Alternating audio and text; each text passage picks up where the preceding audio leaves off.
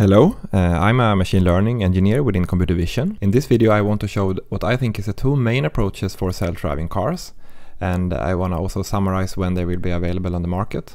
And I also want to give a little bit a guess about when I think that Tesla will upgrade their cameras to high resolution sensors. So let's get started.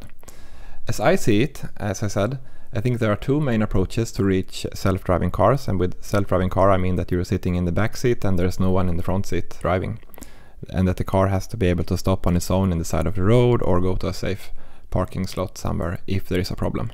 So the first approach, as I see, is a mass data approach, which we know that Tesla and Mobileye, for example, are using. So it relies on having relatively cheap sensors mounted around in the car that you therefore can sell to very many customers. And the approach works like that you collect data from these cars and send it back to the cloud and process it and improve the software over time and send it back to the cars iteratively. So in Tesla's case, we know that they are uploading videos when there's a problem or when the driver of the car wants to upload a video back for inspection of the engineers. And we know that with Mobileye's approach is more that they create in the car an abstract representation of the world with vectors for the lanes, road boundaries, free space, and they can upload this low-level abstract representation that doesn't need many kilobytes to the cloud, and there they can construct a 3D map of the world, so to say. So they can crowdsource a HD map in Mobileye's case. So they use crowdsourced data in different approaches. Both concepts are relying on that we can have very many cars on the roads at all times, building maps or collecting edge cases as in Tesla's case. And then we have the quite opposite rich data approach that is used, for example, by Waymo, Cruise, and also Mobileye with their robotaxis. And here the idea is instead to have very expensive sensors mounted in optimal positions of the car. So for example, in Waymo's case, they have high resolution cameras with really large lenses and sensors sitting high above the roof. And you can imagine that then we can also see over the cars which are next to us and see to the second line of cars. Can of course also see small objects far away better if we have our sensors quite high mounted like this. They also have very many different sensor modalities. For example, the very expensive LiDAR sensors. Waymo has 5 different LiDARs on the car, and there's of course nothing yet you can sell to every person around the world. The same is the case for Cruise and for Mobileye's robotaxis. So here the idea is rather that you perfect driving in a city center or something like that, and maybe you can expand from there, but that's at least where they are starting. So I will come a bit more now into the details how these approaches differ. So with the mass data approach, as I said, you can crowdsource user data and do system testing with the end user, as in Tesla's case. It's much easier to scale once it's working. You can just send the software to many more cars and it's going to work there also.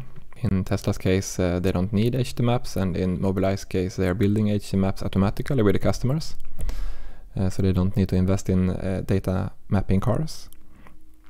And then there are some cons with the mass data approach, and that's, you can imagine that if you get a little bit reduced quality images that are taken with cameras that are quite small, with a small lens and doesn't get so much light as a large camera can get, you have a bigger challenge on the machine learning side for perception. I think that you can rely a little bit less on machine learning for perception if you have very good sensors and very many different sensors, because you get a lot of things for free, so to say, with the sensor data. There is also one more con, but it's only relevant if you want to make cars which are maybe 1,000 times safer than an average human or something like that, because then we might need sensors which are superhuman, like there's animals who has sensors which are not only vision but other things. And if you really want to make something that is 1,000 or 10,000 times safer than an average human, we might need really superior sensors. This is a little bit open question, I think, but that's one con at least. For the rich data approach, there are some pros, as I already mentioned. The less reduced need for machine learning for perception. And also when it comes to seeing things far away, for example, if there could be a tire lying on the road 250 meters ahead of us, lost from, for example, a truck, we can imagine that it's much easier to see it if we have a very high resolution image with maybe 12 megapixel with a really high quality lens that gets a lot of light into it. And one thing that I also think Waymo likes to mention is that it's easier to annotate the data automatically if you have all of these sensors. So in the same way as Tesla is building up their ground truths automatically from their surround view system, that also Waymo can do, but Waymo has even more sensors that can be compared and triangulated to create a 3D world automatically. So they might even be able to get away with even fewer data annotators to save cost. And one big con with the rich data approach is of course that you need professional drivers for creating the maps. And the maps are also less frequently updated. And maybe the biggest con of them all for the rich data approach is that when the mass data approach is working, and we can imagine that it will at least work maybe in 10 years from now or 5 years from now, then you could argue that unless people really care very much about safe cars, super safe cars, I mean, that are 100 or 1,000 times better than a human, then they might not really ask for this kind of safety, and they might be fine with the cars which are 10 times safer than an average human. Then all of these sensors might not be needed. However, I mean, it must be said that the rich data companies, they can of course scale down on their sensors when they get it to work, and kind of approach a little bit the mass data approach later on. So they could see the rich data approach a little bit as a way of learning how to get into the mass data approach in the future. I don't know if that is the case, but I could imagine that this could be the case. Let's jump on to the quite a bit more exciting topic maybe, and that's when those cars are coming. We are in 2022 now, so if we talk about level 4, so that is then again no driver needed, and you can sit in the back seat. You can send your child in the back seat to school with no adult in the car. This level 4 definition, if you apply this one, then we can say that Waymo 1 has already managed this in Phoenix in the US in 2020, so that's 2 years ago. But it's a very small limited area. But level 4 is it doesn't need to work all over the world. Then we call it level 5. Level 4 could be limited to a small area, or limited to a certain max speed, or a different weather condition. It could be that they have level 4 even though it doesn't work when it's snowing. They can call it level 4 as long as they only activate it during daytime. And then when it comes to Tesla, Elon Musk has recently said in a podcast with Lex Fridman on the 28th of December that it's looking very likely that it will be next year. And this podcast was last year, in the end of last year. So that means that Elon Musk believes that based on the data that he has seen so far of how fast the Tesla FSD is improving, that he can have these driverless cars on the road this year. I would assume towards the end of the year. But he was also saying in the podcast that, we also need legal approval, and maybe we want to make it 2 to 3 times safer than an average human, and so on. So I think a little bit between the lines, what I read at least was rather 2023, what Elon Musk believes. I don't know, but things can go wrong, right? So maybe 2023 is a more realistic year for Tesla full self-driving. But somewhere here, maybe very late this year, hopefully. I mean, we need it as soon as possible, right? Because as soon as the cars can be 2 to 3 or even 10 times safer than an average human, we can save so many lives. It's incredible. So we need these self-driving cars urgently to save lives and avoid that people get hurt in the traffic. And then we have the Mobileye robotaxi also approach, which they will try out in Germany and Israel this year.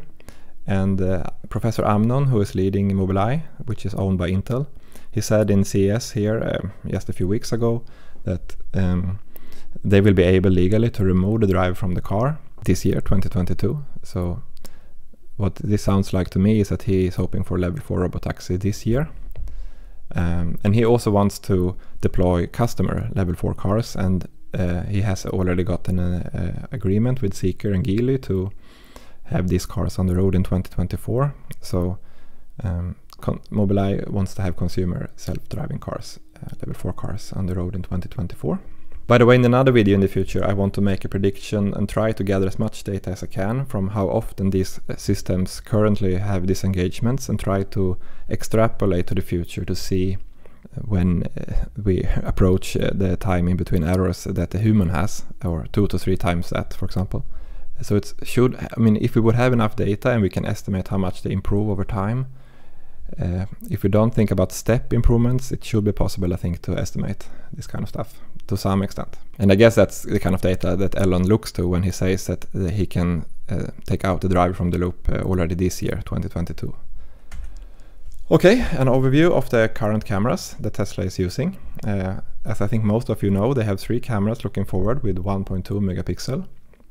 So they have different lenses. So one of them see very wide and one see very, very narrow. And the benefit of making a lens that sees very narrowly is that it's becoming telescopic and you can see very far away, so like 250 meters. However, I will show in the next slide that I think the 250 meters is mostly for big objects. Stay around for that. They have a side-looking camera mounted in the B-pillar, which some people on YouTube has argued is a bit way back here because you have to stick out maybe the nose in the crossing if there's a hidden view in the crossing and there's cars approaching quickly from the side. So you could argue that it would maybe be better to have this B-pillar side camera mounted here somewhere, or why not even here in front. There's pros and cons, of course. Here would be lower, but here might be better at least, because it's the same height and more in front.